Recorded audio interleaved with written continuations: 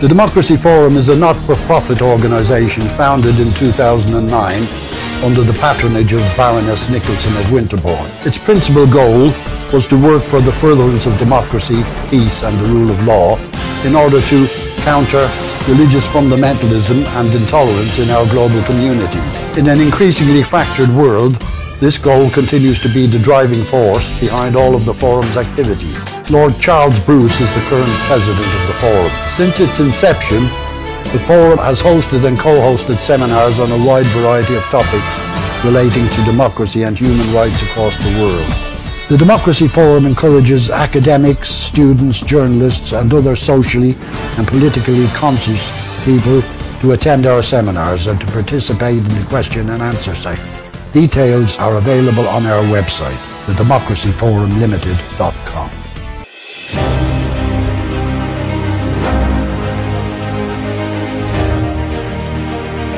On 16th September this year, 22-year-old Mahsa Amini died in Tehran, after being detained by Iran's notorious morality police. Her crime? Failing to wear her hijab in line with government standards. Mahsa's death led to mass protests and consequent brutality from security forces.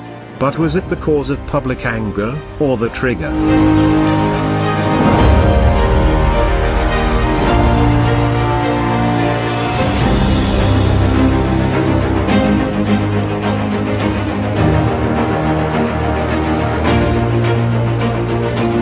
To discuss these and related issues, join the Democracy Forum's live debate, bringing your questions and opinions for our panel of experts. The event will broadcast live on all social media platforms of the Democracy Forum, on Tuesday, November 15, 2022, 2 to 4 p.m. UK time.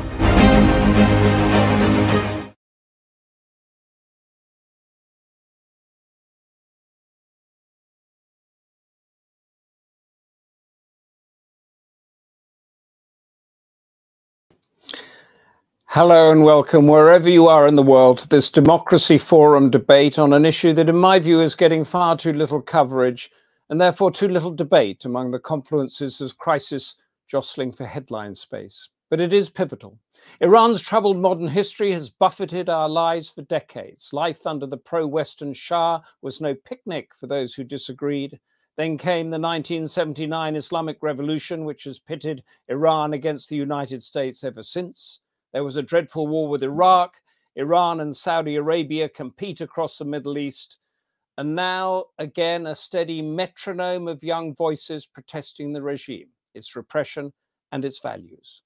Our debate: will civil unrest change the face of Iran? I'm Humphrey Hawksley, your Democracy Forum host for the next 2 hours, and we have a superb panel of experts to unfold the complexities and give us much needed clarity of thought. Fatemeh Aman, Anoush Ehteshami, Roya Kashefi, Roxanne Farman-Farmian, Marouf Cabi. Democracy Forum's chair, Barry Gardiner, MP, we think will be able to extricate himself from the turmoil of British politics to be with us to sum up our debate. And first, as always, we go to the president of the Democracy Forum, Lord Charles Bruce, to give us the canvas and the background of our discussion. Lord Bruce, the screen is yours. Welcome to this webinar hosted by the Democracy Forum, which will examine the causes and consequences of civil unrest in Iran. Although this region of the Middle East has not been part of our regular webinar focus, I'm sure you'll find that the issues are strikingly familiar, just as the response of the authorities is tragically predictable. Over the last 6 weeks, we have seen the emergence of wide-scale protests which have not been experienced on such a scale since the Green Movement in 2009. This is a rapidly changing situation, which is being closely monitored by the Democracy Forum, and I thank the team for arranging for such an eminent group of panelists to discuss this very important and urgent topic. We're very grateful that they've agreed to participate today, and on your behalf, I'd like to thank Humphrey Hawksley again for volunteering to act as your moderator and to chair the proceedings.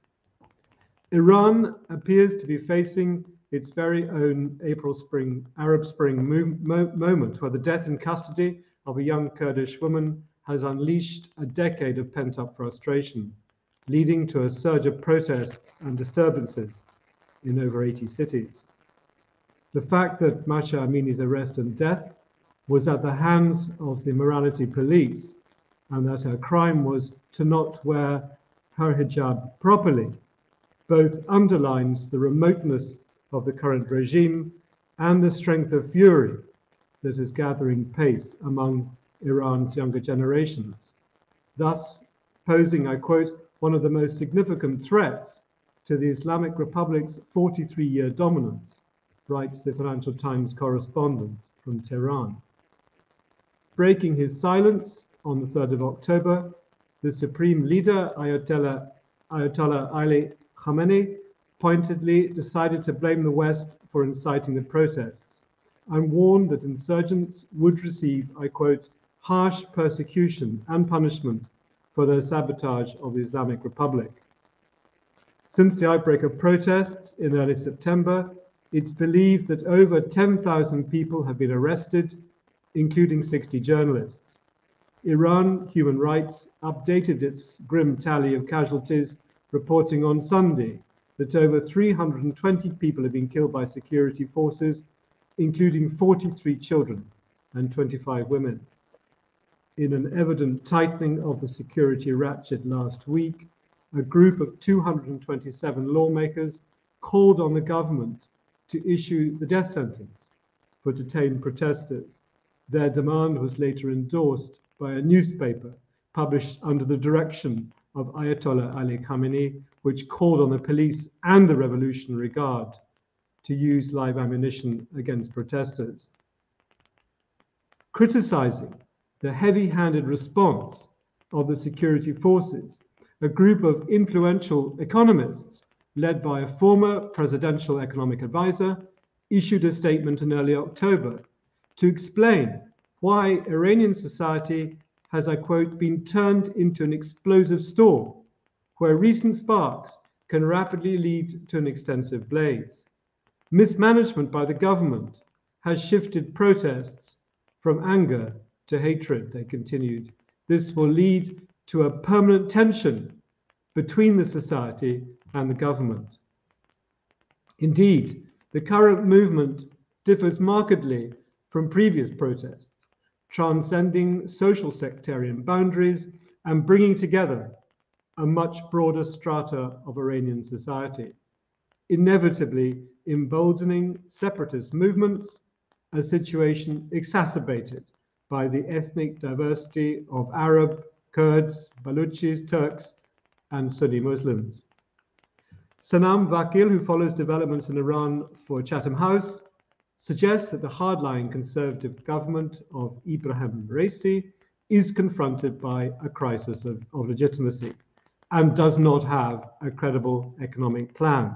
Indeed, it faces waves of external pressure, I quote, stemming from international sanctions and tensions with the United States and regional conflicts, alongside its own internal economic crisis, governance, and social challenges. Politics remains a complex system of competing institutions, parliamentary factions, powerful families, and military business lobbies, she writes. Well-informed commentators suggest that even if the current disorder is crushed, we shall see bigger protests in future as these demands will not disappear. The center of gravity of society's demands has shifted from politics to citizens' rights for all social classes.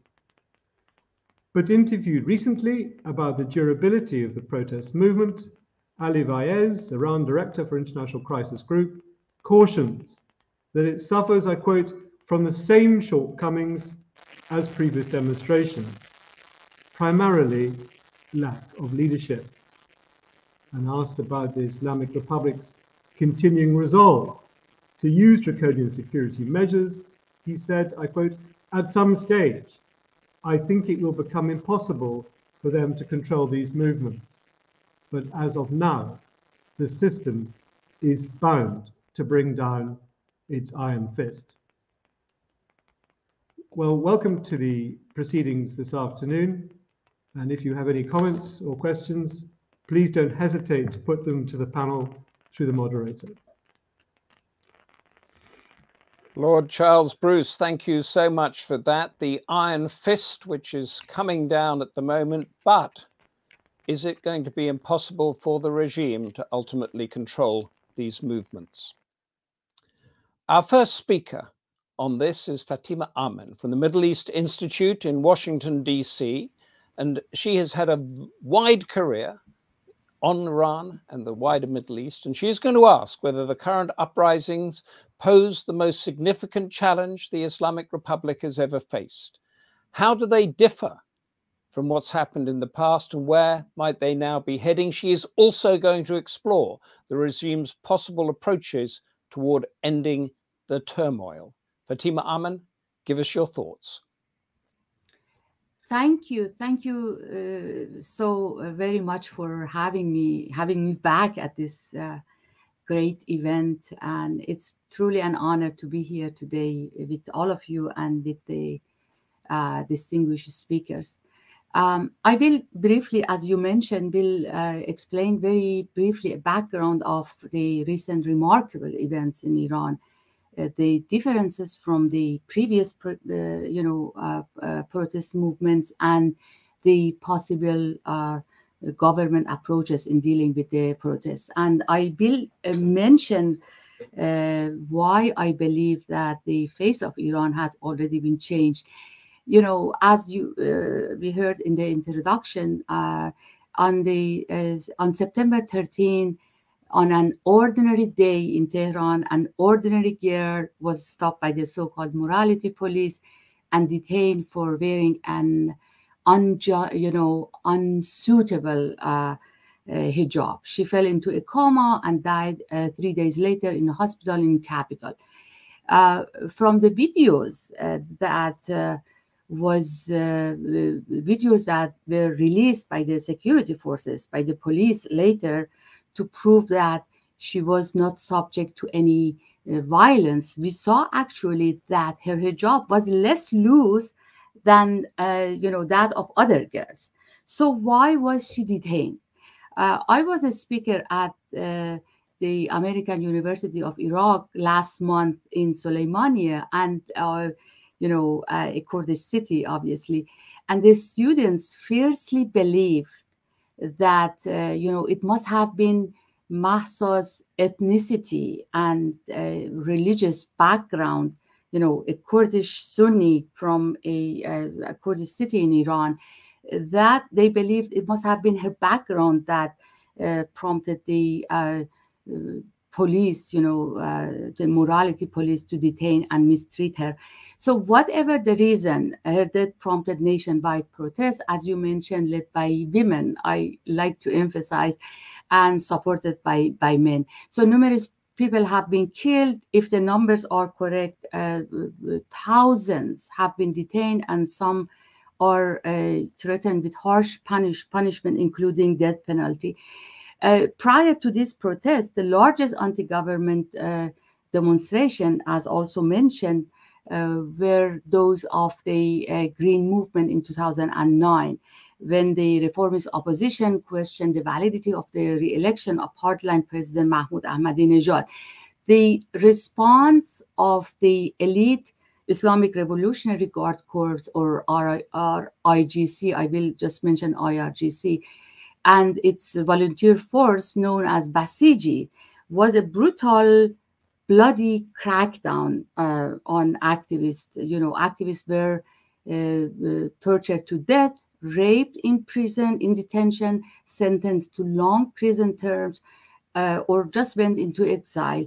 And but unlike in 2009, when the protests were focused, in Iran's main and large cities such as Isfahan, Tabriz, Shiraz, or Tehran, this time the recent ones are, smaller and have burst out almost everywhere.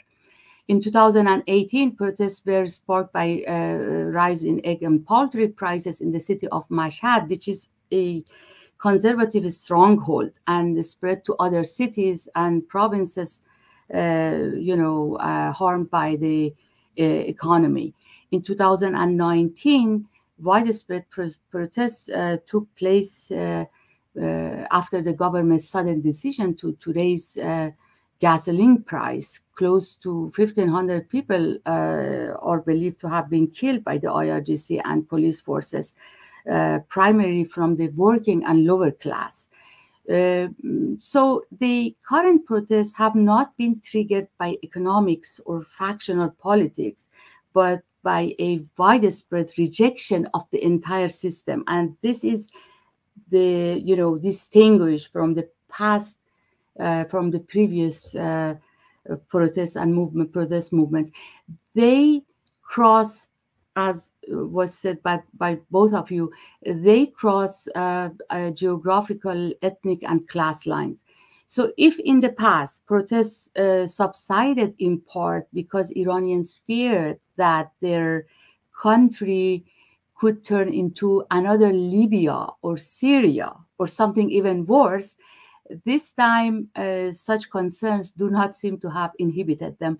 Many people may have concluded that there is really no hope under the current system. In fact, these days we all hear a lot. We hear from Iranians saying that nothing could be worse than this system, this regime. So the movement so far is leaderless, as also mentioned. Young people reject the regime, but are not followers of reformists or a prominent dissidents in Iran or abroad. And let me also briefly mention a few approaches from the security forces that I can think of. There are several ways which the regime might try to suppress the protest. They can take a reconciliatory tone and officially ease the restrictions on women's dress. I initially thought that some grand ayatollahs and supreme leader himself would come out taking a softer tone, criticizing the treatment of young girls over hijab, and eventually would call for abolishing the morality police.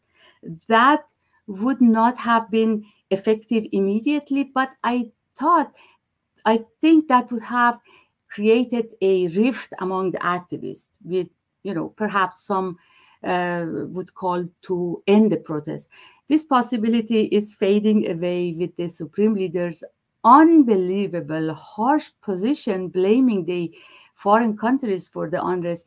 And just yesterday, former reformist President Khatami came out and he mentioned the current ongoing protests. If I get a chance later, I may come back to that.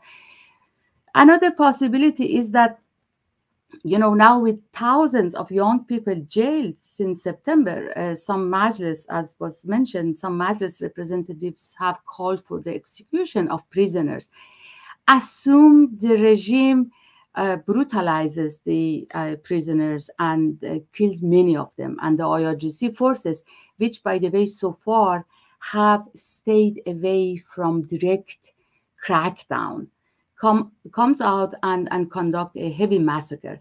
In that case, they could silence the protest temporarily, but definitely the resentment will be increased of the regime, and that could ultimately alienate part of their own base and lead them to join the next wave of protests. Because, they are loyal to the system, but they don't, part of their establishment base doesn't want that, this level of violence. Another possibility is that the military cracks down harshly, especially in the border regions.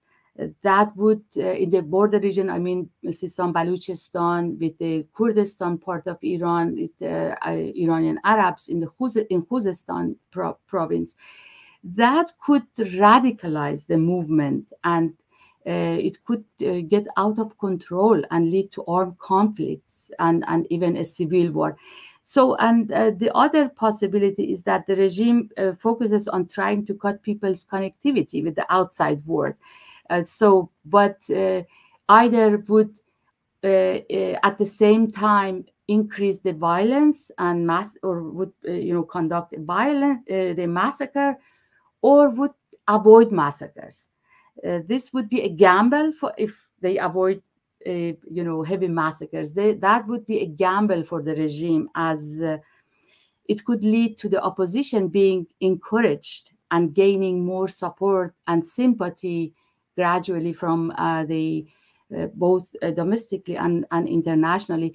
It could also have a dire impact on the economy, which is already, is in bad shape, struggling really. So, but for the movement to succeed, it is essential that core supporters of the regime, those who have invested everything in the regime's existence, it is important that they split. Most will probably, as I mentioned, would resist changes and stay loyal to the system, but at least, they must confront the establishment and join the masses. For that to happen, they should be included in the protests. I mean, opposition inclusiveness is essential, and that is not there yet. How much time do I left? If you could wrap up, and we will come back to you because there's a couple of questions I do have to put to you. Sure. If I get a chance, I will also talk about how people could be helped, perhaps, and how Iran's ethnicities are coming closer to each other through the recent protest. I would just end it here.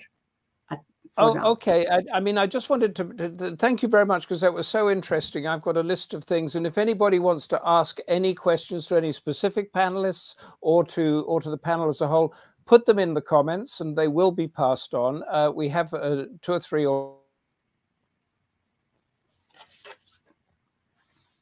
already.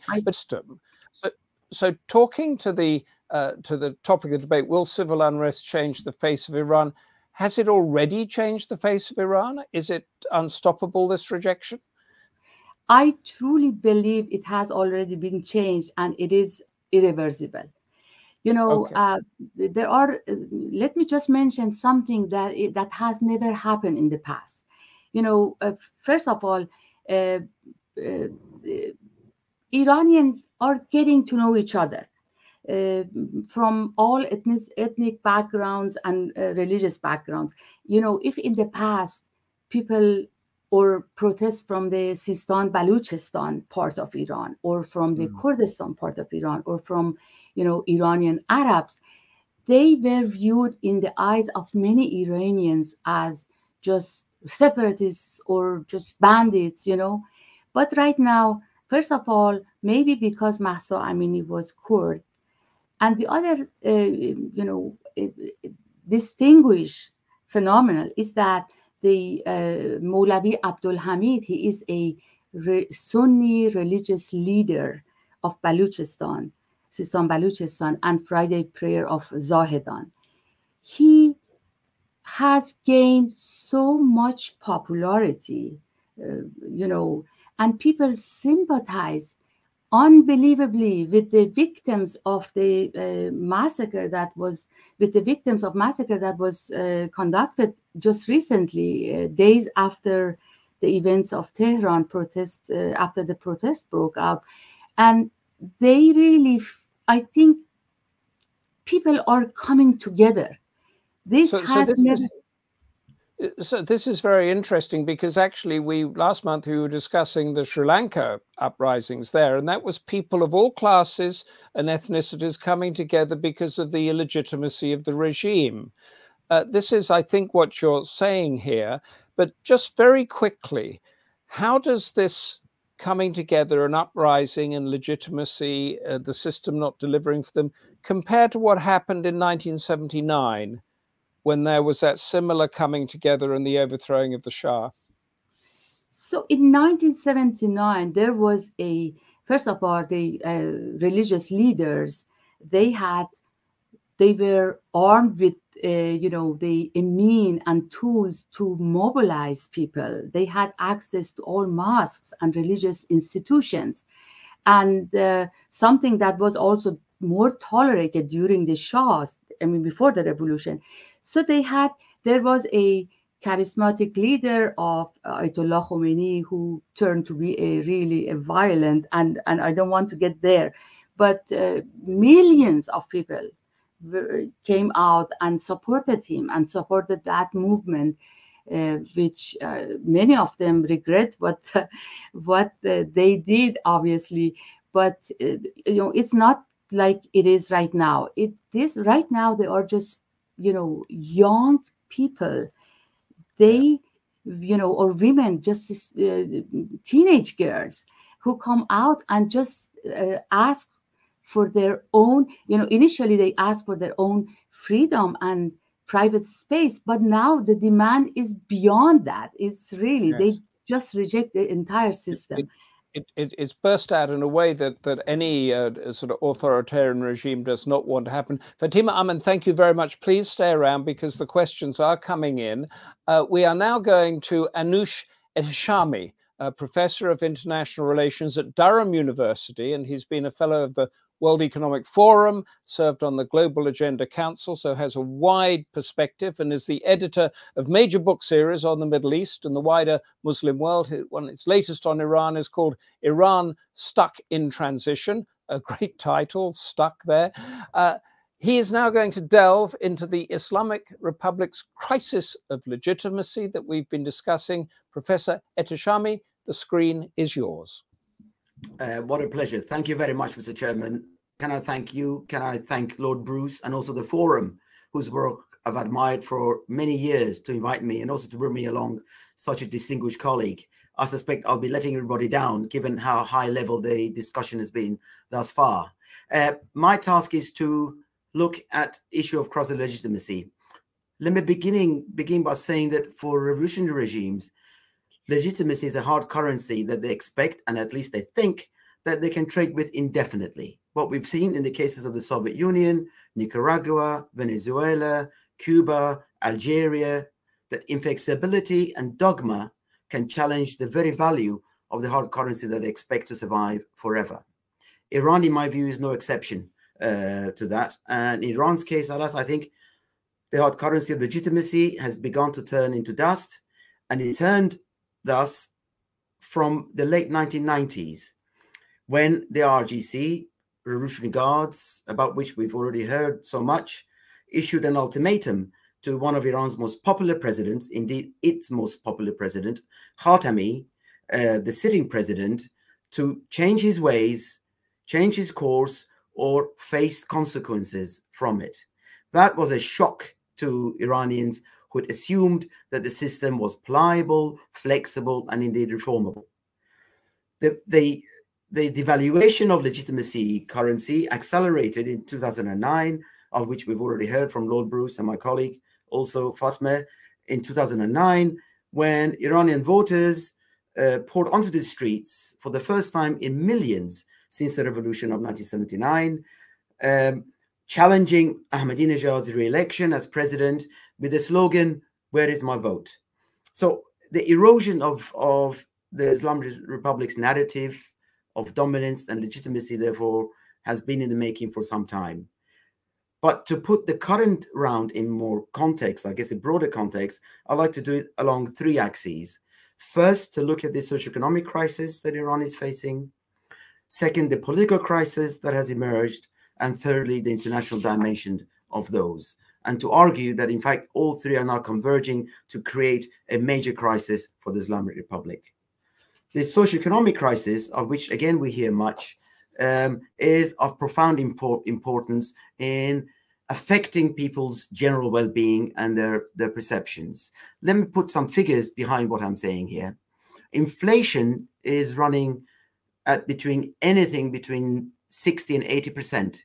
Here we are in the United Kingdom worrying about a 10, 12, 14% inflation and its consequences for us. And imagine for a country of 85 million to have to try and manage with an inflation rate of 80%. There is a huge scarcity of very basic resources and goods and services that a country of that size and wealth indeed expects. population of 80 million, 85 million, of which 60 million are on the age of 30, are still net consumers in effect. And yet purchasing power has dropped by over 40% since 2015, and inequality has intensified dramatically. So much so that 10% of the population today control half of Iran's national wealth, and 20% of the lowest income groups hold only 0.5% of the country's wealth. These are dramatic contrasts between the haves and the have-nots. And for a revolutionary regime that claims to have equality at its bedrock, these are indeed very scary numbers. So a third of the population now live below the poverty line. And of the youth that I've mentioned already, 25% are unemployed. The middle class has been so squeezed that it now constitutes only 35% of the population of 85 million. Why? Because Iran's mainstay income, oil exports, has dropped dramatically to about $39 billion a year on the basis of about 500,000 barrels of oil exported. This is partly because of the sanctions reimposed on the country by Trump, but it's also been amplified by the war in Ukraine and Russia's efforts to discount its oil exports at the expense of its ally Iran to ensure that it has its own oil income well preserved. To add further salt to injury of the Iranian population, the national currency has collapsed, exacerbating inflation, but also making any transaction on a private basis almost impossible. So we have, on the one hand, crony capitalism, which again the sanctions have enhanced, where state-linked groups and organizations, including the RGC and so on, are controlling what we call the heights of the national economy. They control trade, they control smuggling, and virtually everything that comes in and out of the country. So crony capitalism combined with sanctions are, in a sense, squeezing the life out of Iranian society. And that is, in a sense, the basis of this economic crisis that the country is facing. Add to it, of course, mismanagement, incompetence, corruption, and so on, and then you get a much bigger picture. The second leg, Mr. Chairman, is the political crisis that has gripped the country. For Iranians, they're now facing an unresponsive, unrepresentative, unaccountable, self-serving regime. And all of this came to a head for them when, in 2021, against the wishes of most members of the elite, and also clearly from public opinion, a president that was close to the leader, Ayatollah Khamenei, was foisted on the population through an election which had the lowest turnout in the Republic's history of only 48.8%. President Raisi was installed alongside a parliament which is majority conservative. In a sense, for the majority of the population, leadership was not just out of touch, but it was reinforcing what I call the Grayman syndrome of keeping power tightly in the hands of Iran's aging elite. It fed to nepotism, absence of opportunity, and also, in a sense, a hardening of the regime's core to exclude reformists who often acted as a mediating force in Iran's fractious politics. A secularized elite that was reinforced by Ahmadinejad's election in 2005 has led, if you like, to the strangulation of how the population feels of opportunity. And that's been reinforced by elite networks of control right across society. And in many ways, Iran's isolation has also fed social insecurity. And I would say that the last straw that brought the camel's back was what my colleague Fatemeh has mentioned, is loss of hope.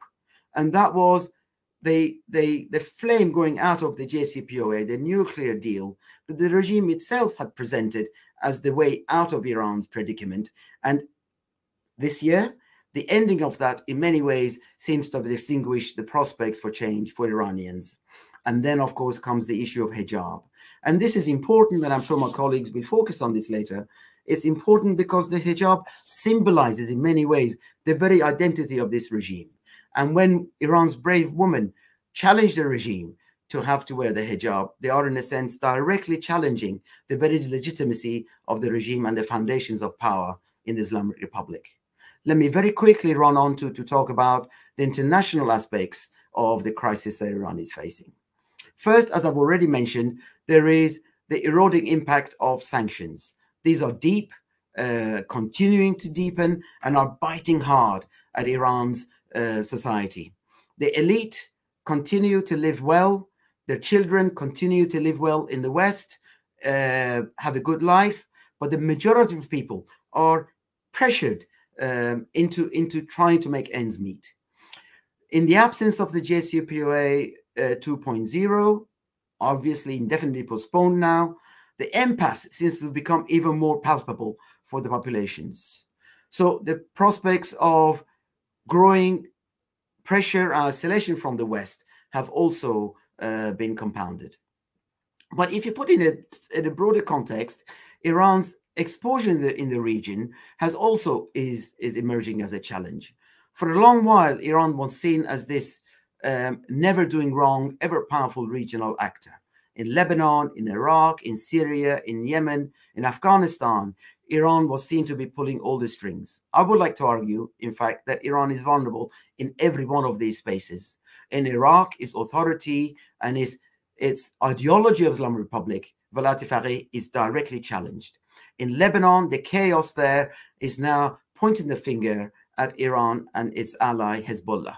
In Syria, without Russian forces, Iran has very little control. And once Russia has to pull out because of the Ukrainian war, Iran will have to carry the can. In Yemen, likewise, the Houthis do not speak for all Yemenis, and Iran, having put all of its eggs in that one basket, limits its ability to shape the Yemeni politics in its own favor. Afghanistan, the Taliban are no friend of Iran, and in Azerbaijan and Armenia, in the north, in the Caucasus, Iran is a silent actor when Turkey, Russia, and European Union and America intervene to try and stabilize that region. In a sense, the worst case for Iran is that the Arab League has now put Iran alongside Israel as an occupier of Arab lands. If that is not a measure of legitimacy, I cannot say what is. But finally, let me note that the Ukraine war is going to wreak havoc on Iran as well. The EU already has abandoned its mediating role between US and Iran in JCPOA, partly because of Iran's involvement in the Ukraine war.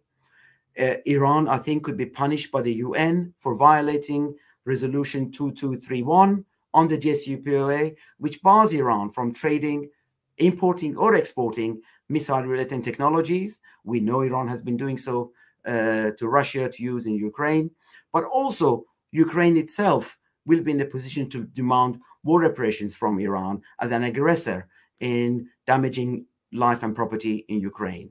So the Republic's predicament in many ways is crisis, crisis, crisis. And in the absence of ability to respond in any constructive and positive way to the crisis that it's facing, I do not see a rapid end to the current protests. They may die down, but these fires will smolder underneath, and it takes another spark to bring it up. The question we need to ask is, how much reserves, how much residual power does the Republic have to continue to maintain control? And we'll have that answer, I think, once the crisis forces revisions within the elite itself. And that has happened in the past elsewhere. It has been in Iran itself in '79, and it's likely to happen again. Let me stop there, Mr. Chairman. Thank you very much. Thank you very much, Anoush Ehteshami, for that. You paint a picture there of these old men in their ivory towers without much imagination, faced with something they don't understand, plus the buffeting from all sides. You gave us the many faces of Iran that have been changing or due for change, the civil unrest. What can the West do? Because the last thing anybody wants, I suspect, is a collapse of the regime, because that would be disastrous. Correct me if you think I'm wrong. But it doesn't seem that there's much imagination coming out of the West, apart from sanctions, sanctions, sanctions. They're bad people, bad people, bad people. Give us a roadmap as to what we in London or Washington or Brussels or anywhere should do about this. I think, Chairman, that is a really, really tough question. It's interesting that former President Obama has only recently begun to reflect on his policies over 2009 and think about whether he was right in what he did or not in terms of being hands-off, because advisors to governments have many competing views to put forward. And in this case, I think the West is now finding itself between the rock and the hard place, in that if it gives in to try and to find a moderate way through to restoration of JCPOA, it'll be seen as appeasing the regime, and the regime will capitalize on the resources that'll be released to repress the people. There is no question about it. We've seen in the past the money that comes in lines the pockets of the elite and not society. So I don't think the people on the streets would necessarily want to see the regime re-empowered, and yet they recognize that without the lifting of sanctions, the grind of poverty will worsen. So in the immediate sense, I suspect the population would like to see the sanctions lifted, but they would like to see it lifted in a way that puts controls on what Iran can and cannot do with the resources released. And again, there are precedents for that kind of thing from elsewhere. That would be one response. The other would be for the West to finally take sides, albeit morally, and support the protesters and try and put Iranian regime to account in fora that Iranian government representatives are present, whether it's a Human Rights Commission, whether it's Security United Nations General Assembly, but also many other fora. The Parliamentary Forum, for example, that Iranian parliamentarians are member of. These are all platforms that Iran's narrative and elite can be challenged on what they do. We've seen snippets of this, and I think more of this will be useful. Could I put you, coming off the back of that, a question from one of our audience, MD Ismail, who says, might the UN form a commission in its Human Rights Council to deal with government crimes in Iran, as urged by the country's exiled Prince Reza Pahlavi? How effective might this be? I think these measures will have a symbolic effect at this stage. At one level, I have to say that it will reinforce the siege mentality that has now taken hold in Tehran. Ayatollah Khamenei, his whole political life has been built around security, if you like. And anything that he hears from the outside is immediately interpreted as a conspiracy. And if that is the case, then they will resist whatever is thrown at them. But that doesn't mean that the world should not take a stand and begin to hold these guys to account for the crimes that they're committing. Yeah, it sounds like a huge conundrum there, with thinking out of the box needed, both with the Iran elite in their ivory towers, and also in the West, on how to break a siege mentality without destroying all the institutions and having the sort of mayhem that came about in Syria, Afghanistan, and Iraq. Please stay with us, because this is I think from you we are finding out that the many faces of Iran have begun to change, and that change is going to be inevitable. Our next speaker is Roya Kashefi, head of the Human Rights Committee of the Association de Chercheurs Iraniens, ACI, who is going to be talking about the role of today's women's movement in the context of what is happening in Iran. It is a fight, that she says, over much more than wearing or not wearing a piece of cloth. Roya Kashefi, lay out your argument for us. Thank you very much for having me, for inviting me. And thank you to my two colleagues who've painted such a wonderful picture of what life is like in Iran at the moment. So in that context, I'm going to give like a historical look of how we've got here. And I hope that in the question and answers that will follow with my colleagues, we'll be able to discuss the sanctions and what is going on in Iran further. So in my opinion, to answer the question of this discussion, will civil unrest or revolution, as President Macron called it yesterday, change the face of Iran? We need to know and understand how we've got here. Within 2 weeks of the revolution in February '79, women took to the streets on 8th of March to protest against the impending Islamic rule. They understood the hijab, which was going to be forced on them, as a tool of control. Within it, it carries the whole Islamic viewpoint on chastity, religious morality, sexual desires, family, and the concept of honor and shame. Article 4 of the Constitution insists on the adherence of all laws to Islamic criteria. The interpretation of this Islamic criteria is on the shoulders of the 12 members of the Guardian Council that are directly and indirectly appointed by the absolute supreme leader. And so consequently, as a result of the laws, women and religious minorities are legally discriminated against in Iran. Since 1979, the segregation of the sexes in Iran is physical as well as symbolic.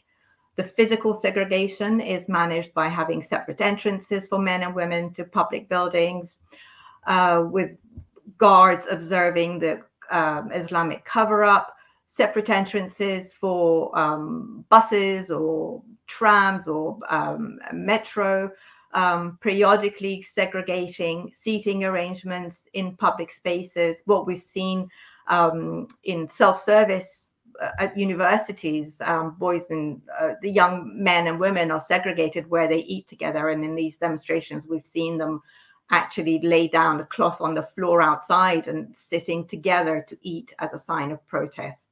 So very simple things. The closure of single-sex, of mixed schools that we had before the revolution, setting up single-sex schools with same-sex teachers, segregating universities to the detriment of female students, and so on. For its part, symbolic segregation is reflected in the dress code, which shields the physical attributes of its wearer from the eyes of the unrelated males with whom social intercourse should be limited or prohibited. Sexuality and sexual desire play a major role in drafting legislation.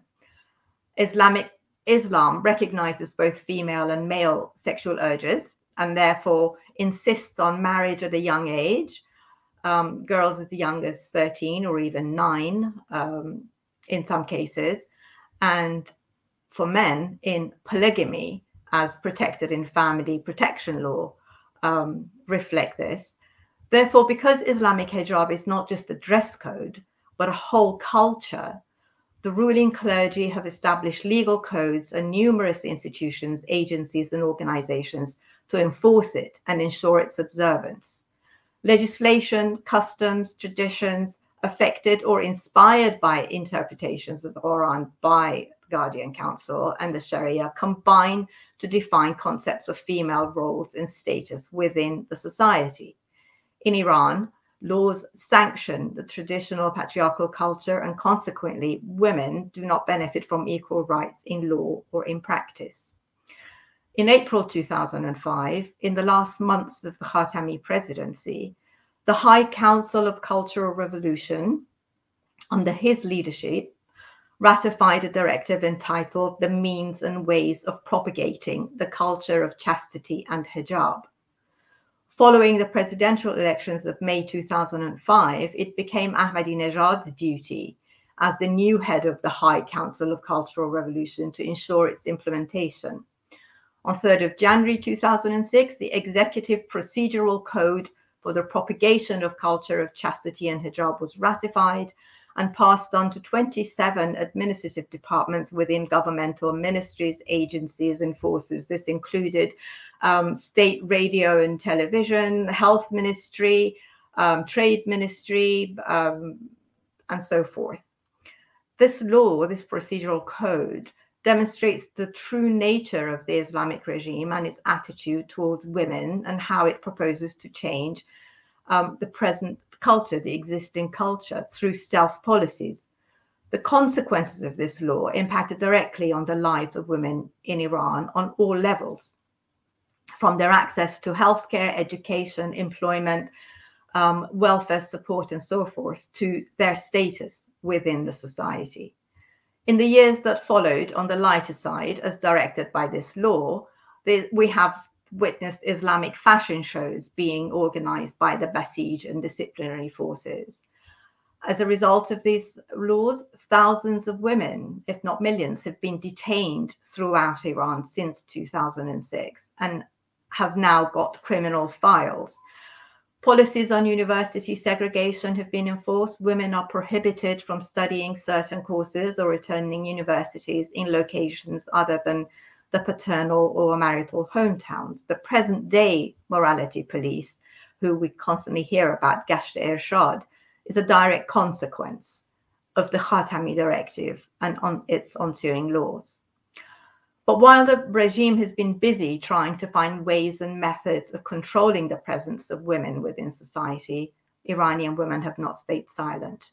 They have fought hard for their place within Iranian society, and despite restrictions, we have a young, vibrant, educated class of women who know where they want to be and are fighting to achieve equity and equality for all women, for all Iranians, wherever they live in Iran.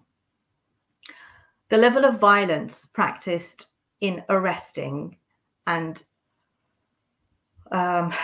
in arresting the offending women because of their hijab throughout Iran meant that tragically the death of someone at the hands of morality police was inevitable. As a human rights defender and a human rights documenter, we have witnessed many, many violent arrests in the last few years. What happened to Gina or Mahsa Amini could have happened to any one of the women beaten and dragged into the police vans because of their non-observance or poor observance of Islamic hijab. To use the same terminology as Anoush Ehteshami, it really was the straw that broke the camel's back. The sense of injustice inspired all those who have felt marginalized and discriminated against in Iran. Mahsa's, Gina's ethnicity, religion, it brought everyone together. When it first started, like many others, I feared the worst. I thought that many would be killed and the regime would manage to control the protest, as it has done on so many occasions and as it did 3 years ago.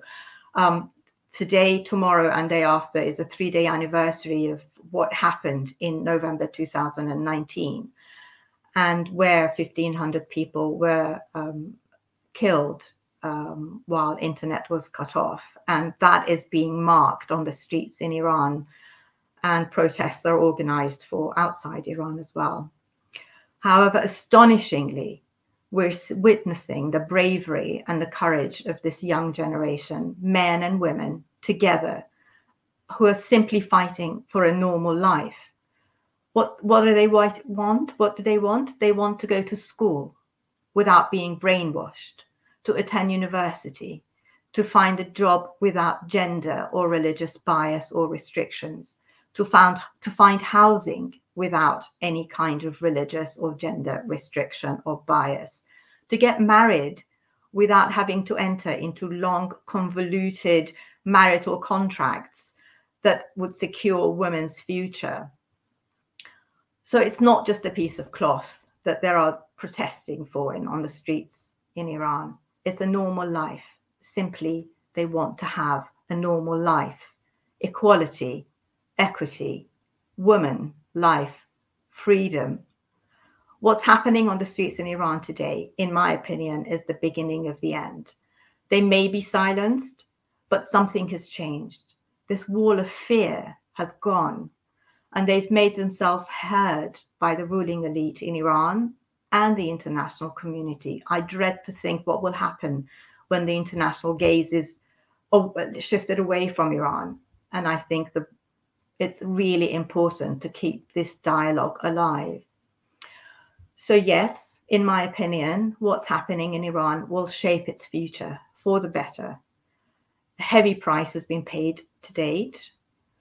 We saw the first death sentence issued yesterday.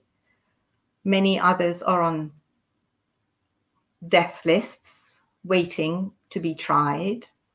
And as Lord Bruce said at the beginning, 227 members of the Islamic Consultative Assembly have asked the judiciary to issue a death sentence for the protesters. Over 14,000 people are held in detention throughout Iran. I'm going to stop here And I hope that in the question and answers, we'll be able to address so much that's been said. And I have a lot to comment on the question of sanctions and what we could do in the future. So I'm open to your questions, and I look forward to the following conversation to come. Thank you, Roya. And I have some questions right now for you that I want answers for to sort of ground us as we move on. And I know this might seem an obvious question, but why? What is the makeup of Iranian society that produces this repressive culture? Why are these people being so repressive? The Iranian population is not repressive. The regime is repressive. The majority of the population is young. If you look at the makeup of the population, Iran had 37 million people in 1979. It's near 90 million now. So we have this majority young population that is tech savvy, is in touch with the rest of the world. It knows what it's missing because it's being brainwashed, engineered into this ideologically led system that violates its rights. It's very simple freedom of how to dress to come out. So that is a symbol of all the laws that are discriminating them, that is breaking down the equality that they want. So amongst the young people that have come up, is there a group within the elite that can create a revision amongst the more powerful institutions so that there won't be the sort of bloodshed that we were talking about earlier? The young people within the elite are benefiting from the present system. It wouldn't be to their advantage for things to change. Anoush Ehteshami talked about nepotism and the kind of corruption that's going on in the system.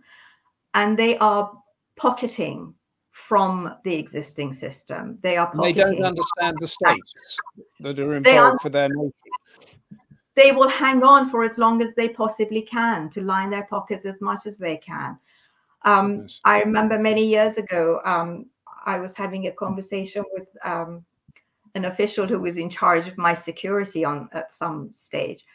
And I said, oh, I look forward to the day where I have to hang up my human rights hat and not have to fight for that. And he said, oh, don't worry, that role will always be there. Because when the regime changes, you will have to fight for their right because they will be seeking asylum outside Iran. So it's this. Do you know what I mean? So they are trying to make as much as they can now, so they won't be destitute when they have to come. They'll be able to go to Paris and London and Washington and wherever. With their pockets. Yes, they wouldn't have to fight asylum. So. Your conundrum, you're giving us a bigger conundrum and depressing me even more. But I'd want to give you a question from Prashant Kumar, who's in our audience, that with women at the forefront of demands for reform in Iran, could this see women as a real force for change in the wider Islamic world? I think Iran has always been at the forefront of change in the region.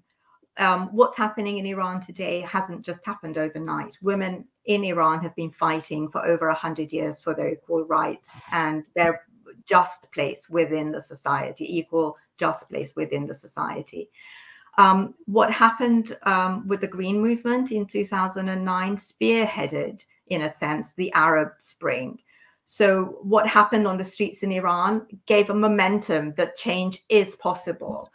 And what is happening on the streets of Iran, asking for freedoms and for equality, it's not standing up against religion. It's not a rebellion against religion. In Iran, laws are so intertwined, Islamic law with civic law, it's so intertwined that what they're opposing are the laws, but the laws are Islamic. So it's not necessarily an anti-Islamic movement. It's an anti-oppression movement, but the laws are taken, their foundation is this interpretation of Islam according to the ruling elite in Iran, which is a very narrow, again, portion of the Muslims in the world, because it's a Shia belief and it's a small minority within the Shia majority in the world.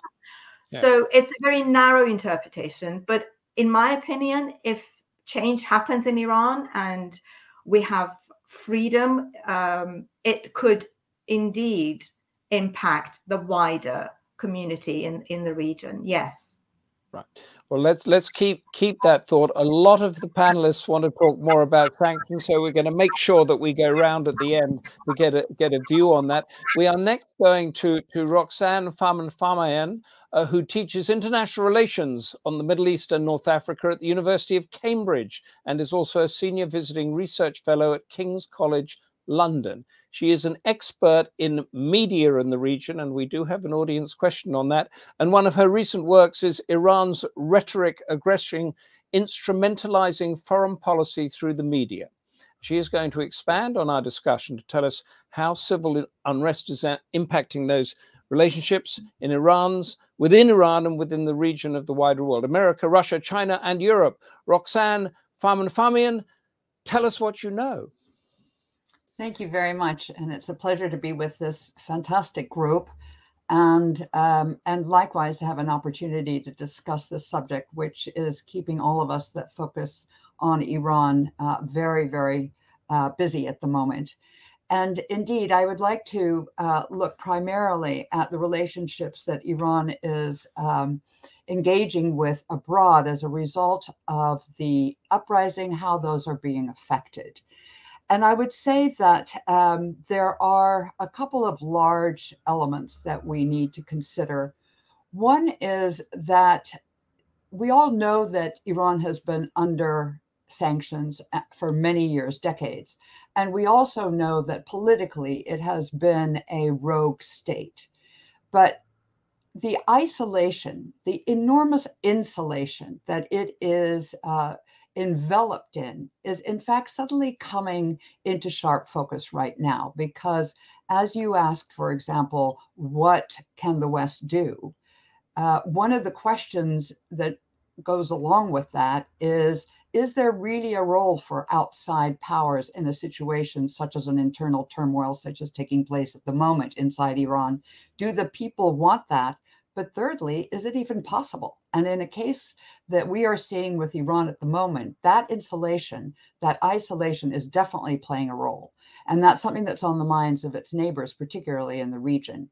The other big area that I think we are now facing as to what happens when possible leadership is at stake in Iran is the fact that everyone knows that its supreme leader is an elderly man, 82 years old. He's not in good shape. So prior to the uprisings, one of the things many of us were looking at was the analysis of succession. Who will be the next leader? What will he be counting? And I say he because it's very unlikely it will be a woman. What kinds of groups within Iran will be the sources of his power, and who will play what roles?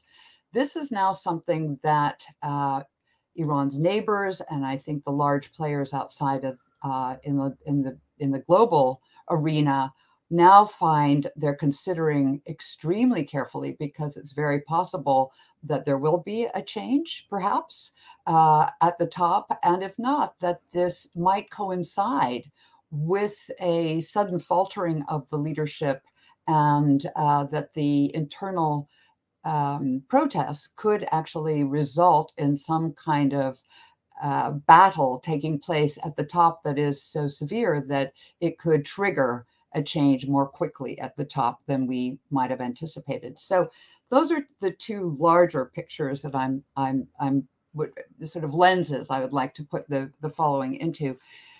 And then I will look now at three areas: Iran's more immediate neighbors, the Gulf and the Middle East, in which it finds itself. Then the Iran in the West, so primarily the US and Europe. And finally, its relationships with the two other rising powers on our global stage, Russia and China. And very interestingly, I see that the relationship of the uprisings with each of those groups is actually can be decanted through a different type of lens. So I would say that those the relationship with the neighbors, the Gulf, Iraq, Turkey, and to the east, Afghanistan, for example, Pakistan, can very much be understood in terms of security. First of all, Iran has now twice attacked the northern Kurdish region. Possibly, it is being said that by certain observers, such as Abdul Rasoon Dev Salar, who works at the Arab Gulf States Institute in DC, he sees this as something that is a diversionary tactic, that it is an area that is next door to where Mahsa Amini was from. The regime has always emphasized separatism, and so this is an opportunity for it to divert attention, attack a neighbor, not expect much retaliation, and therefore by deflect the attention that's going on inside. Likewise, Saudi and a number of its allies have sent out an SOS to the US and to its neighbors, saying that it has intelligence indicating that the Iranians may be planning a significant security threat in the region.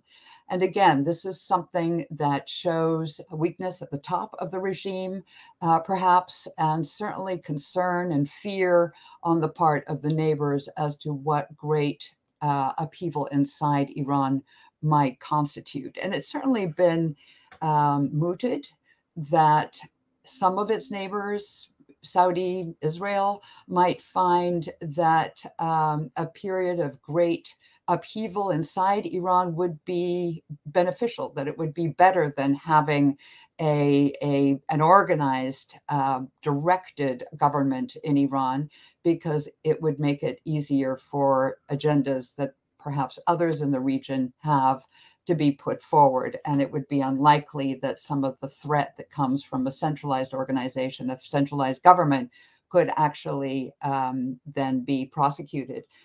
But of course, that is not proven. And I think generally it's felt that upheaval bodes ill for neighbors and the bleeding effects across borders that any kind of upset inside a country can imply for its region. So I'm not necessarily a proponent of that argument. But in any case, we see that in Saudi Arabia and in the region, there is a concern as to what this will mean. And very interestingly, in Iraq, we see a new leadership, a new president having just taken over. And one of the first elements that we heard coming out of the new president's office was that both Saudi and Iran had approached him in order to resuscitate the talks that the two states had engaged in prior to there being a turnover of power inside Baghdad, because Baghdad has been the one that has been facilitating these talks. And the talks are very much focused on the Yemen war, but trying to find common ground. And certainly one of the elements is also that there has not been formal diplomatic exchange between Saudi Arabia and Iran now for several years. There's no ambassador in either of the states from the other. So I think there was an element of that in the talks. They were put on hold, as I said. Now, according to the new president of Iraq, they are to be resuscitated. So that may bode well in terms of the region taking on Iran to try to still solve some of its ongoing problems. Just a note about two other areas that have been mentioned by our speakers. One of them, Lebanon, is also rather interesting to see what the arrangement there is. And indeed, that is the home of Hezbollah, which is Iran's strongest militia ally. Very recently, there has been a maritime agreement, border agreement that was finalized between Lebanon and Israel. And this is something that for years has not been able to be finalized because there has been so much pushback by Hezbollah and by Iran. But that agreement actually implies a certain weakness on the part of Iran, although it was definitely to have been consulted before the agreement came forth. It is very likely that Iran does not have the clout or possibly even the funds to support Hezbollah to the degree that it has been before, and that it then had to give its stamp of approval to an agreement that up until now about that border it has not wanted to accept. And finally, we have Syria. And I think one of the complications of this entire interesting set of power plays that we're seeing inside Iran is that one of the reasons the Revolutionary Guard has shown itself unwilling to join the certainly join the demonstrations, but also in any way show any weakness, is that it has absolutely everything to lose for the demonstrations to take over and to cause major upset in Iran, and nothing to gain. And one of the issues that it's facing is that it would be very difficult for its leadership to actually find countries to go to should it lose its purchase inside Tehran. And Syria is one of the very few to which the leadership of the Revolutionary Guard would actually be able to take a plane and go and find refuge. Various of its leaders have bought properties inside Aleppo, for example, and so that would be probably one of the very few options it would have. And a country that's in the midst of its own civil war is simply not terribly attractive to those that are looking for refuge. So we see that being generally the situation of its neighbors. I do want to say one final word about that part of the region, and that is, yes, the movement of women inside Iran and what they are asking for is being looked at with great concern by the Islamic neighbors outside. In Iraq, it's very much being looked at as a culture war, and I'm going to go into that a little bit more as we talk about the West. But Muqtada al-Sadr, who is a major leader in Iraq, has already issued a statement saying he does not want the women of Iraq to get the idea of taking off their hijabs, although they're showing somewhat more flexibility in Baghdad than they certainly are inside Iran, because there have been reports that some schools, particularly for younger girls inside Baghdad, are considering rethinking the hijab rule. But Muqtada al-Sadr has also pointed out something else, which I think is very interesting. And in addition to the women taking off their hijab in Iran, the newest images we're getting is something that's called turban tossing, which is that the turbans of the clerics are being flipped off their heads. And this is a statement about about political Islam, about how this new set of protests is really finding purchase inside Iran. And Muqtada al-Sadr again has stated he does not want to see anything like that inside Iraq. So there is pushback, there is concern as to what is the modeling that's going on inside Iran that might be taken up by populations inside the Islamic world. Now, to move on quickly, we've got two other areas, and one of them is Iran and the West. So up until now, one of the greatest areas of exchange where people actually were sitting down with each other from both Iran and the West, of course, were the negotiations of the nuclear deal, the JCPOA. And that has been on hold for the last several months, certainly before the uprisings or the protests began. But now, interestingly, there's really been a narrative inside the West about what's going on in Iran that has focused on human rights in a way that we haven't seen, and very much in terms of culture. And so we're seeing that the United States and Europe are both approaching the uprisings, bringing an effort, for example, to the UN to remove Iran from the Commission on the Protection of Women. There are certainly more sanctions, but there's also an effort to provide on the part of the US, a reduction in sanctions to enable the internet to have greater access for the population. And of course, Elon Musk providing Starlink as one of the options to get online. And I think that what we're seeing is that the Europeans and the Americans are feeling very uncomfortable about the possibility of sitting down with anybody in Iran at this point and signing the JCPOA, because they don't want to be seen actually sitting down and negotiating with a regime that is doing this to its people. So we're seeing an extremely uncomfortable situation there. I'll wrap up and say that the relationship with Iran and Russia is one that is increasingly strong. We've seen an uptick in visitations between them.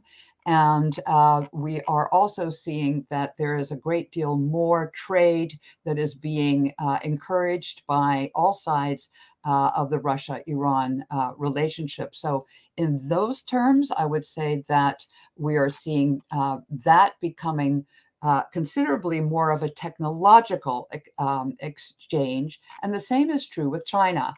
And China is going to be playing a key role, particularly at how well these demonstrations succeed, because it is the one that Iran is turning to for AI and face recognition software. And because it's turning out that it's quite hard for Iranian authorities, police, to be in the streets and have to shoot at young people and women. And so what they want is that they're able to surveil more effectively. And China is very willing to provide that kind of material. And apparently there are thousands of new cameras being set up in 28 cities throughout the country. And that is all due to Chinese help. So I think I'll stop there. But as you can see, it's a multifaceted set of relationships. All I can see changing as these demonstrations come into focus. Yeah, Iran has many faces that we're discussing the change on them. I just wanted, you mentioned one thing when talking about the changes face of the regime. Could you very briefly, and in a nutshell, take us through how the regime has moved one way or the other since 1979, because there was a time 10 years ago or so when it was more open, and then it closes, and then it opens and it closes. Do you have that trajectory at your fingertips? Well, I would say as a general trajectory that it's become increasingly rigid, and part of that has a lot to do with the age of those that are at the top. And I think the other element is that at the beginning of the revolution, it was a situation that was, in my mind, hijacked very early on. There was the hostage crisis, and then there was an Iran-Iraq war. And the result was that it became militarized, and the whole language had to become considerably more focused on loyalty and patriotism and those that were supporting the country as holy warriors. And so when it came out of that, is where the first beginnings of politics began. And we see quite a bit of range in politics during the ensuing 8 to 10 years, actually, maybe even 15. But it was not a consistent picture, because it was still, for the first time, actually experimenting with what political groups and different kinds of policies actually meant. And so we had... Sorry, just Iran, I know they're not free, fair, or anything, but Iran does actually have elections that sways a needle a little bit, doesn't it? Well, it did. It certainly did. And so what I was going to say is that actually got all thrown out with the current election of Raisi, which was really a sham election, very much designed to prepare him actually to help him become a more legitimate successor to the supreme leader and take on that role. And I think that I would certainly say these protests have thrown a fly into that ointment. He's showing himself totally incompetent to take care of what's going on the streets. And just very quickly, with your media hat on, from Shamin Alam, with social media a core part of today's protests in Iran and the people united in their anger, do you agree that unlike in earlier times, change is now inevitable? Well, we've had this question of change come up quite a bit, and obviously Yeah. change has been constant. I mean, I think as we've heard, there have been different kinds of demonstrations. There's been social media that was very much part of the 2009 uprisings. They were thought of as the first Twitter uprisings. I would say that what's happening in Iran, however, is quite typical of what's happening elsewhere. Social media is as much a fracturing as it is a uniting factor. And so we're seeing many different kinds of influencers on the media. Certainly the young people and the young women, they are singing from the same hymn book, but there's many, many different voices that are on the social media. And a lot of people, I would say the surveys are showing that only about 20% of the population actually are supporting the message that's going out that they want to overthrow the Islamic Republic. The reformists, for example, don't quite fit that. And there's a whole vocabulary exchange going on by the reformists as well as the hardliners. That's fascinating. Thank you, Roxanne Fatemeh. Stay with us because we are going to talk about sanctions in the West when we go around the panel at the end. It seems the predominant question here. Our final speaker is Marouf Cabi, visiting fellow at the London School of Economics and Middle East Center. And his most recent book is entitled The Formation of Modern Kurdish Society in Iran. We've been hearing about that earlier on. He's going to answer the central question to this debate, which is why he is our last speaker. Will civil unrest change the face of Iran? Yes or no? Marouf Cabi, what is your conclusion? Thank you very much for inviting me to this important event, and I'm very excited to be alongside the other speakers. I think the other speakers addressed many important points, and it seems there is a general agreement on those points. So my answer to this question is it has already changed the face of Iran, both domestically and internationally, as others mentioned. I say a few words why I think this is the case, and then I ask another question, which I think is even more important. Domestically, Iran is in another revolution. Why?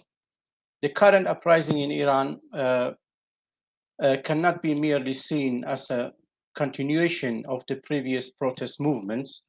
The previous protests were mainly characterized by economic and reformist demands. On the other hand, the current uprising marks the end of the method of persuasion, the dialogue with the regime, which proved to be futile anyway. So many previous elements of the regime or reformist Islah Taliban found themselves in exile or in house arrest.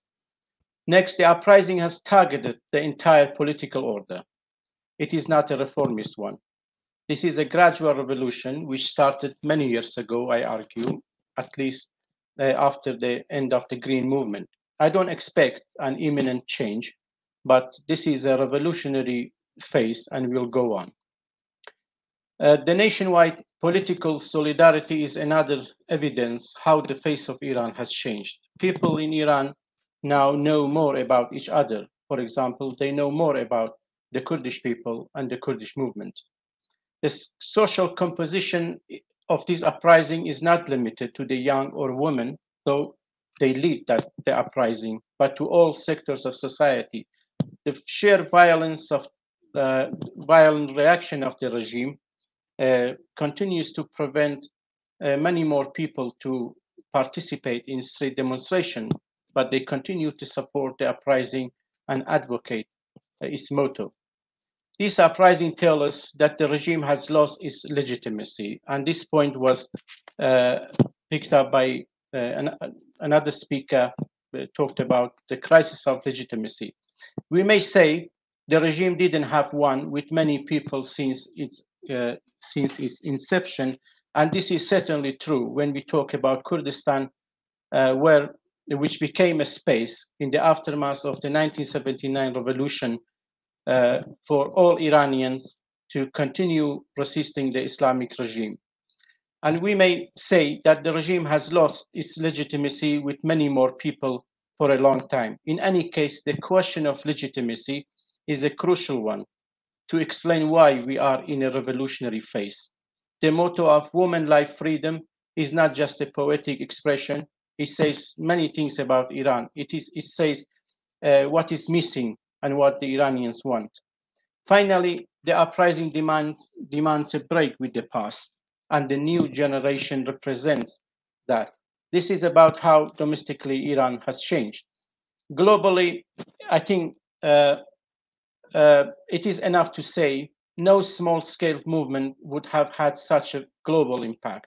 The fact that we are gathering here today is an indication that we are facing a revolution. It has changed, for example, it has changed despair into hope for the Afghani women who were betrayed. Iran's rivals, such as Saudi Arabia, we saw that they denied the news of uprising in favor of the Iranian regime. And this is very interesting because, yes, there is an international crisis for the regime, but the question is, will the authoritarian regimes of the region unite against this kind of uprising, which can be an alternative to the problems of the region?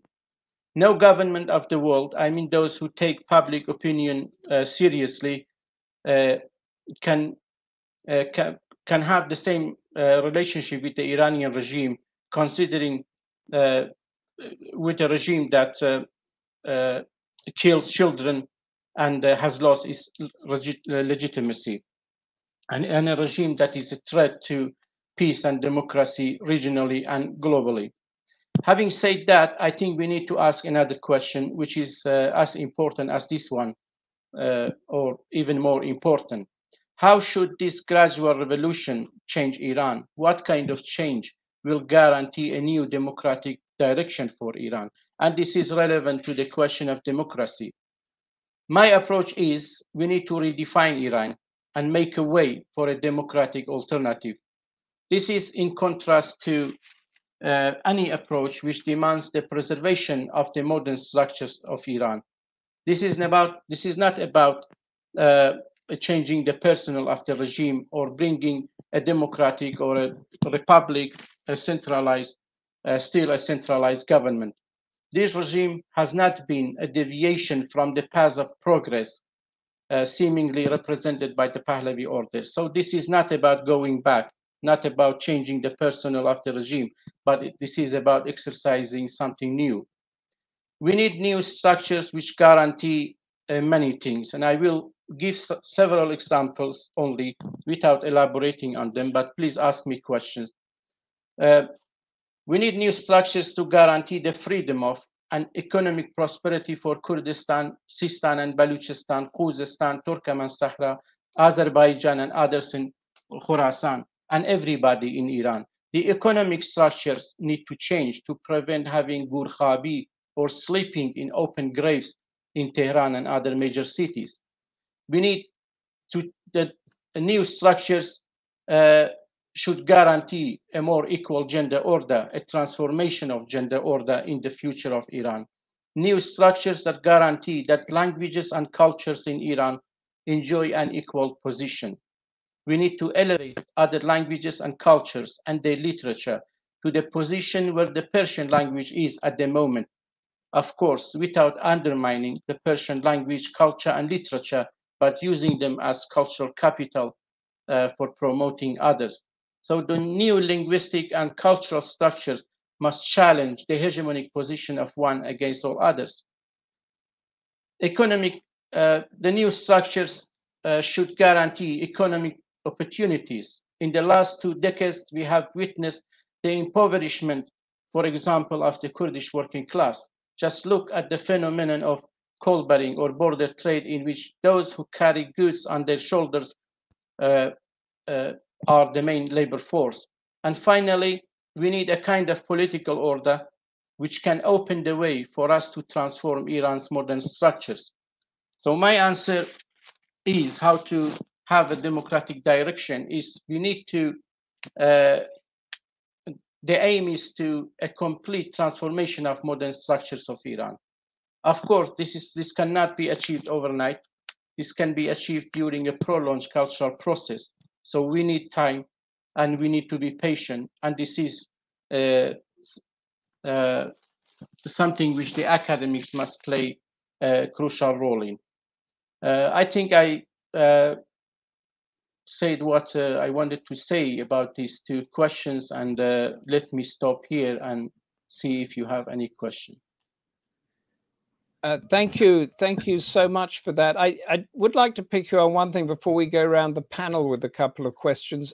You talked about the revolution starting many years ago, and this sort of progress, slow progress, and then what you would like in place. But given the region and the track record in the region of trying to get change, how long do you think this process would be, and how could it be achieved without bloodshed? This is a very important question, but for this we need, I think, many things. First is solidarity in Iran, and then debate, ongoing debate on what we want in the future of Iran, what kind of Iran we want, and what we want to change. We need responsibility from all the political actors, the political parties, individuals, those who can affect this process. So I think this is not, this much is up to people to prevent bloodshed and more crisis, but people shouldn't be blamed for coming to the street, and they shouldn't be scared of by saying that this may lead to bloodshed and turning Iran into another Syria. So this is, I think, this question and the pressure must be put on the regime and their allies, okay, to stop any attempt to turn this, in many ways, peaceful uprising into bloodshed. So this is, yeah. Because we heard from Roya Kashefi how there are the people sort of seal themselves off, take what they can, don't share it. So the sort of collaboration and collegiality that you mentioned there is unlikely, isn't it?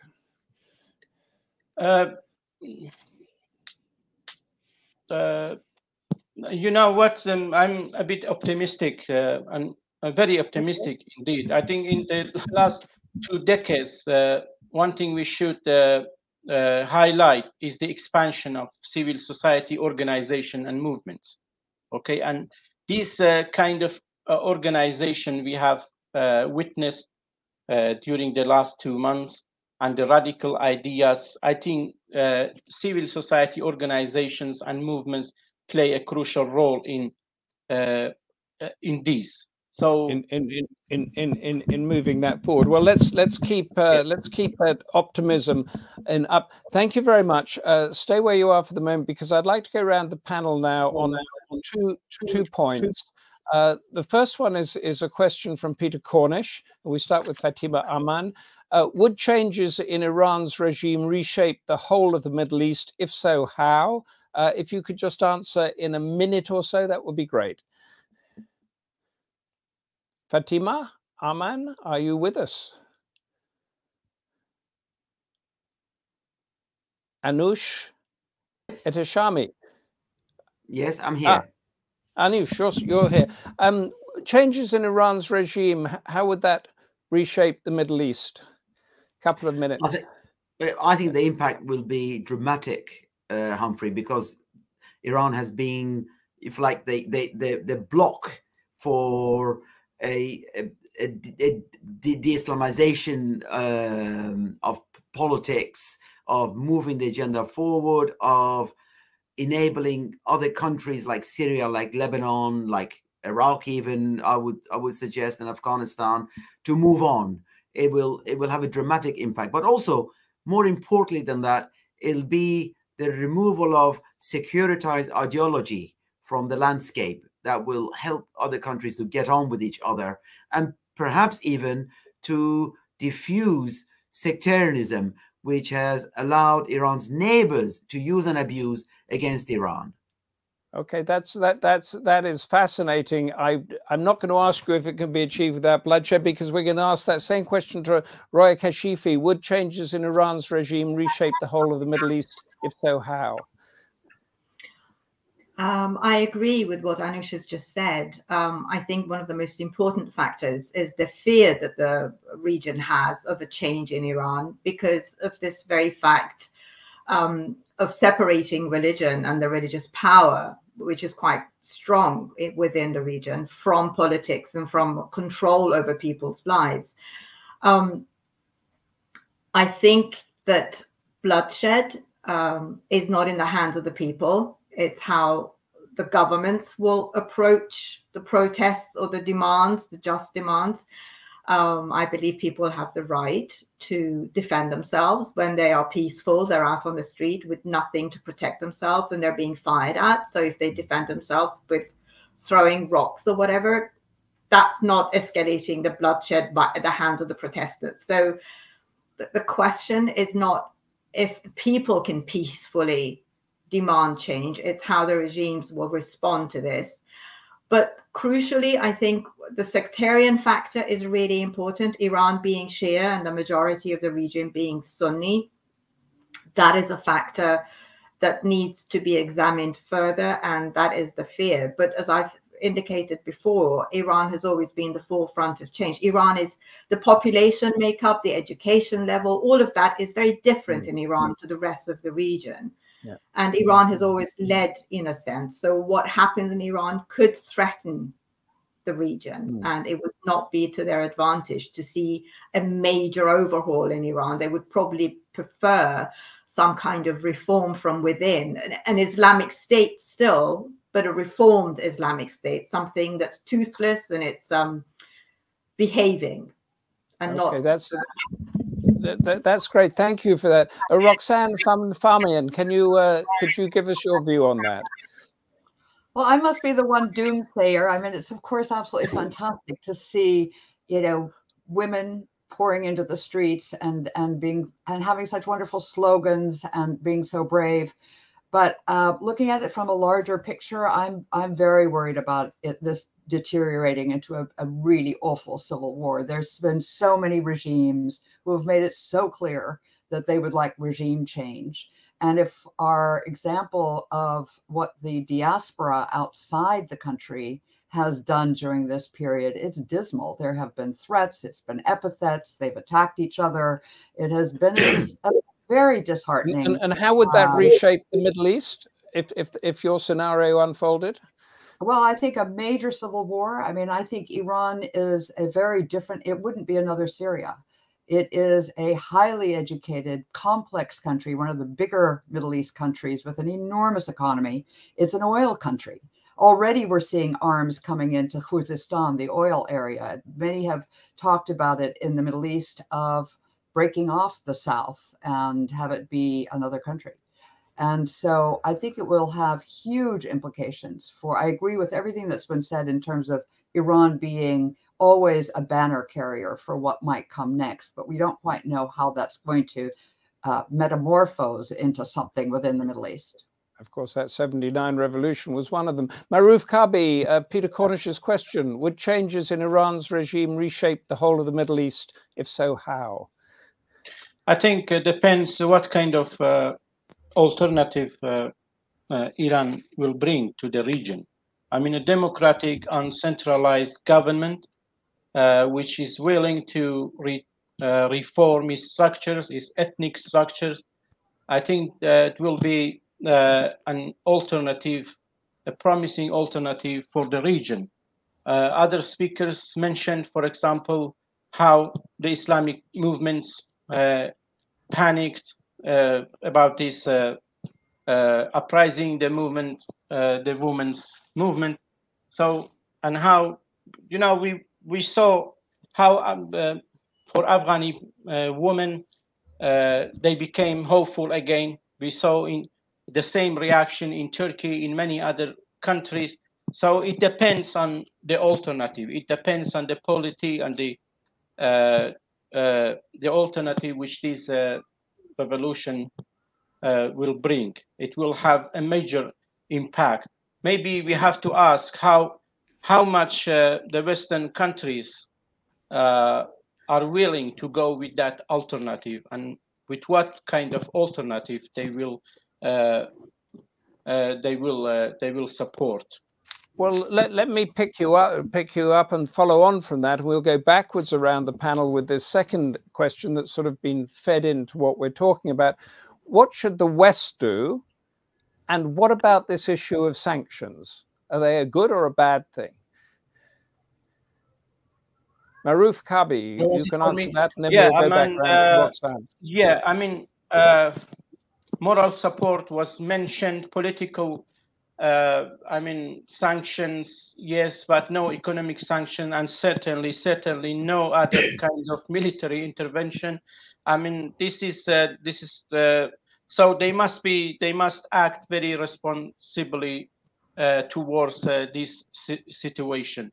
You know, I'm optimistic with other non-governmental organizations, you know, human rights organization and many other organizations.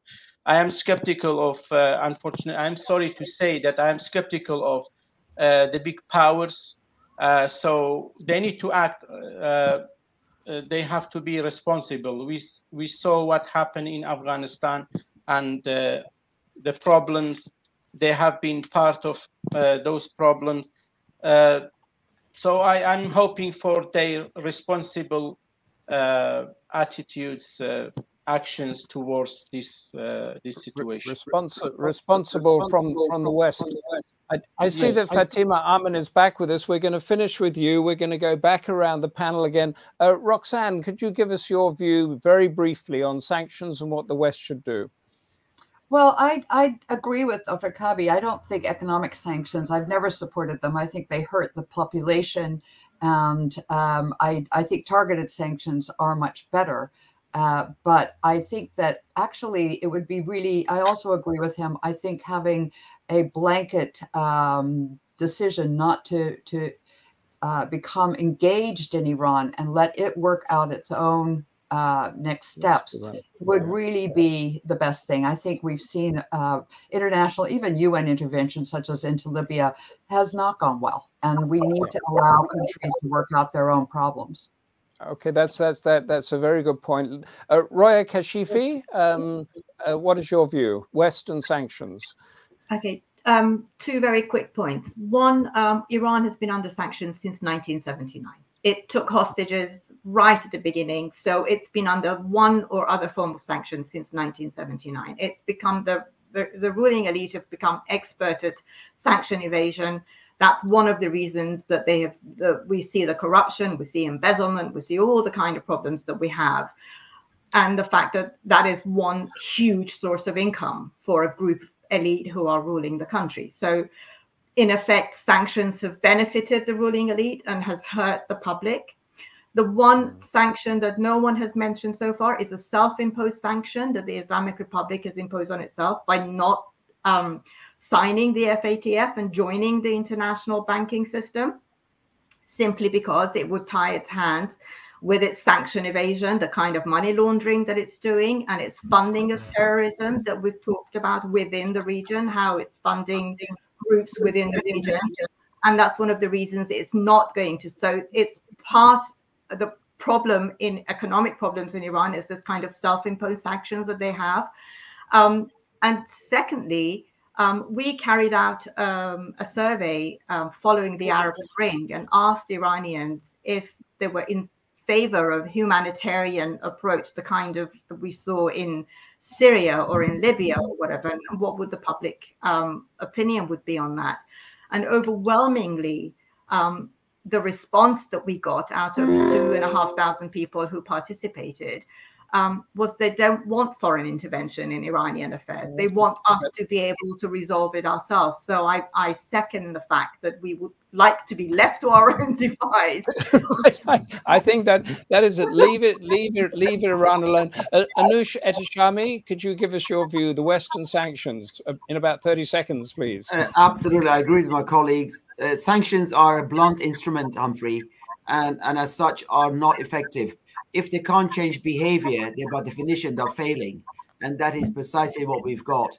I would, on the second point, I would just say that actually Iranian civil society will benefit from hearing from global civil society in terms of solidarity. It's not about Western intervention. It's about social support for Iranians who are struggling for freedom in this context. They want the support, not the sanctions, but to be left to their own devices. Fatemeh, Aman, welcome back after your brief absence. Finish for us, or wrap up for the panel, sanctions in the West in about 30 seconds, please. Sure. Sorry for missing part of the conversation. I fully agree with all speakers on, in regard to sanctions. There is one way, in my opinion, to help is that the world should stay connected to the Iranian people, and technical help, which unfortunately I'm not a expert in how technical help, how technical things work, but that could be provided to Iranian from institutions and firms, involved in communication. Politics should be aside, and direct foreign government's involvement, I believe, should be avoided. And it is imperative that non-government institutions and international non-government institutions stay connected to the people, but direct foreign government involvement would not be helpful. Right, no foreign government involvement, but the connections and the networking. Thank you so much for that. We are now going to go over to the Democracy Forum chair, Barry Gardiner, MP. He is going to sum up what we've said, and I hope I'm going to ask him, what should a British government do when it comes to the Western sanctions? Barry, the screen is yours. Humphrey, thank you. And first of all, can I apologize to both Fatemeh and Anoush that I was, because of parliamentary duties, I had to miss their contributions. I did manage to catch the other three, but my sincere apologies. And all I can say is, if your contributions were anything as enlightening as the three that I did manage to listen to, then I really have missed a lot. So thank you to all of you. In fact, Humphrey, let me begin with your question, because I found this extraordinarily enlightening. The way in which there has been unanimity amongst your speakers that actually here Iran has to develop its own way forward, that sanctions are impeding them finding that way, and in fact are entrenching the power of the regime through the whole way in which they can manipulate and get round sanction evasion and money laundering that entrenches the regime. I found that a fascinating counterpoint to everything that I hear in the chamber in the House of Commons, which of course is about how terrible the regime is and how one needs to increase sanctions. So very, very interesting to hear a much more on the ground view as to what is required here. Now, the question, of course, that it poses is when you're considering the West's response to the JCPOA, how should we now be progressing that? Should we now be progressing that? Because to do so would inevitably give greater scope to the regime, and not and to allow Iran to develop nuclear capability, given all that your speakers said about the perverse involvement, whether it's in Syria or with Hezbollah and Lebanon in the region. It is it is a serious concern for all politicians around the world that we don't see another North Korea develop, where you have a country isolated with nuclear capacity, and indeed in this case, not with the poverty and hunger of a North Korea, but with those oil resources actually in a much more powerful position to dictate terms, and the way in which Iran has involved itself, not only in Lebanon, not only in Syria, but now we see increasingly in Ukraine with the support to the Russian military there. So I find this a real dilemma as a UK politician thinking about these issues. And as I say, it's been fascinating to hear the perspective of your speakers. If I can maybe look at some of the things that I would wish to question, to challenge. Dr. Cabi, he was very clear. The unrest has already changed Iran. And it was important, I thought, that he said that this uprising is qualitatively different from previous ones, where the causes were fundamentally economic. I also found it interesting that he said that the people in Iran are now more aware of each of their own disparate groups. And the way in which he said the crisis of legitimacy has now put Iran into a revolutionary phase. Again, fascinating to me to find that Iran's rivals in the region, in Saudi, are concerned by the uprising against authoritarian rule, and in that sense are in their media almost appearing to be on the regime's side against the people. I have to say, I found deeply unconvincing his optimism that, yes, he said new structures are required to guarantee freedom of ethnic and gender differentials. He put a huge emphasis on civil society, guaranteeing of economic opportunities.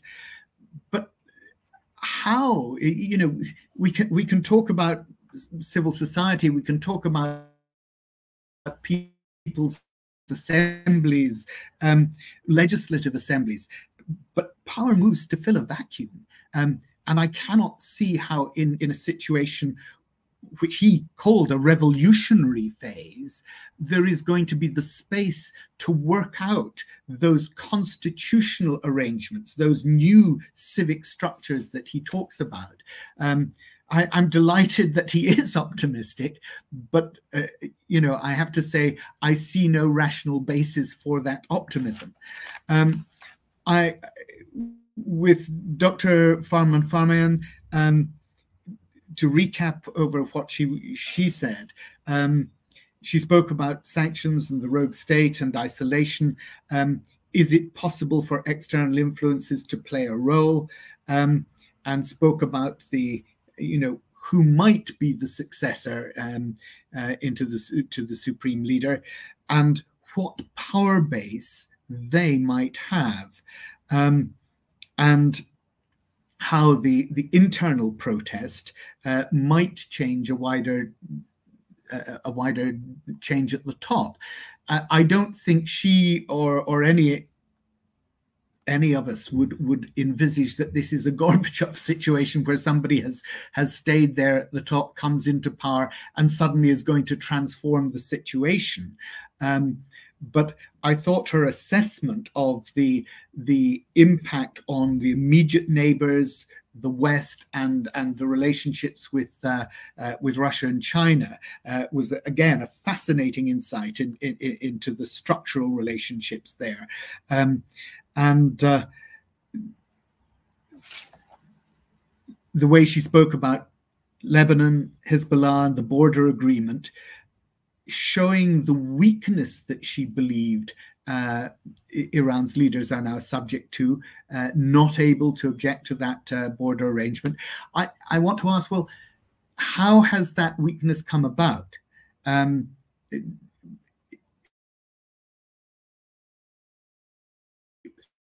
I assume from what she said later, it didn't come about by sanctions, derived from.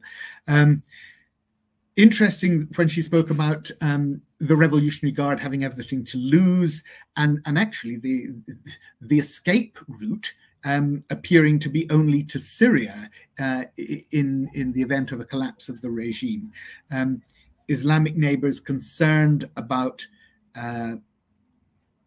the power of women and the taking off of the hijab, and how that resonates in the wider Middle East, but how it resonates in Sunni countries just as much as Shia.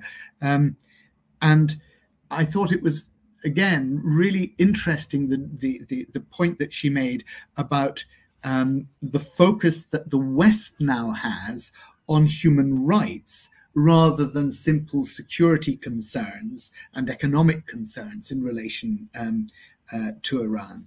And how difficult that makes it for the leaders in the West to get round the table and to sit down and negotiate once again the JCPOA. Again, inevitable, I suppose, that the influence of China, the way in which AI, software recognition, that whole apparatus of state control being brought to bear and defining in many ways the relationship that Iran has emerging with China. Roya Kashefi spoke of women as the vanguard, and spoke about the intertwining of Islamic and civil law. And again, this has been pure education for me, I have to say. I'm not a Middle East specialist. I'm not an Iranian specialist, but I'm a follower of these events. But really to get to grip, I'd love to hear more from her about the way in which it is possible, or if it is possible, to disentangle a challenge to the civil law without actually also it being a challenge to the Islamic law, and how precisely one can see a transition where the fundamentals of the Shia religion are maintained in place, whilst civil society transforms to a freer, more where human rights are guaranteed future. So, yeah, absolutely fascinating. I've learned a great deal. I will have to think a great deal more about what has been said. And of course, what I do want to do, and once again, my apologies, I will need to go back and revisit the first two speakers so I get a more comprehensive view of exactly what our discussion has entailed. Thank you very much. Thank you, Barry. But before I let you go, you raised a conundrum that if you could give me a very short answer to. The views you heard here about non-interference and sanctions against the views you hear in the chamber, and every Western politician, whether it's in the House of Commons or in Congress or the Senate, is going to be faced with the same conundrum. How do you actually get the views here through the democratic political system? Politicians in the UK feel they have to do something or say something. And I think that's the same throughout the world. You see an appalling situation as has risen from September 16th with Mahsa Amini and the way in which there is this total unrest. And politicians don't like ever to be in a position where it appears that they can do nothing. And therefore, they need to be able to say something. And I suspect it is very easy to say, because this is wrong, we need to tighten the sanctions and hurt the regime more. what you have, I think, very persuasively argued this afternoon is that actually the sanctions do not hurt the regime. They have been, to some extent, a facilitator of the regime. They have entrenched the regime's capacity for control over their own people. And that is something, I'm afraid, which will be a very hard message for most politicians to take in the West, to take on board, because it's a do-nothing option. It's a hands-off option. And as I say, politicians really dislike appearing to their own constituents to be powerless. Barry, thank you for that. It's an honest answer. We'll look to see what you do when the issue comes up and how you vote, and if you make it to 10 Downing Street or Foreign Secretary, what you do after that. But thank you so much for that. That's it. Thank you, everybody. Time's winged chariot is upon us. Now, we've really plowed, as Barry said, into some fascinating and insightful ground today. Thank you, Fatemeh, Aman, Anoush, Ehteshami, Roya, Kashefi, Roxanne, Farman Farmian, and Marouf Cabi. Thank you, Barry Gardiner. Thank you, Lord Charles Bruce, and for all the thoughts of you, the audience, dealing with this issue. Our next Democracy Forum debate is December the 7th, when we're going to be talking about, I haven't even got the topic here, but we will get it to you, I'm sure. Tune in then. Please buy and look at our sister publication, Asian Affairs, which delves deeply into the issues and angles that are so often missed. This is it, Asian Affairs. And until December the 7th, stay involved, keep challenging, keep democratic debate alive. From me, Humphrey Hawksley, and all at the Democracy Forum, goodbye. Thank you. Goodbye. Goodbye. Bye.